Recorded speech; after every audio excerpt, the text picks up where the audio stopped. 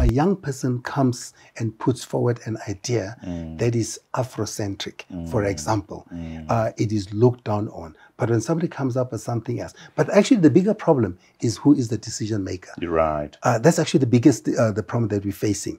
That when I come to present my idea, or I try to sell something, or I try to create something, and Trevor doesn't come from the same culture, so African. Trevor is not African, if you will, of African descent, if you will, and it looks down on this idea, and Thebe is discouraged from pursuing that idea. You know, I was asked the other day about the transformation in advertising in South Africa. And I tried to explain that that in 2002 I stood on a podium in Central Convention and spoke about the need to transform our creative product, so that our stories must be told in a way that we can relate to, in a way that that not only relate to, but also that helps people to understand us. You know, like Mandela once said, if you speak to a man,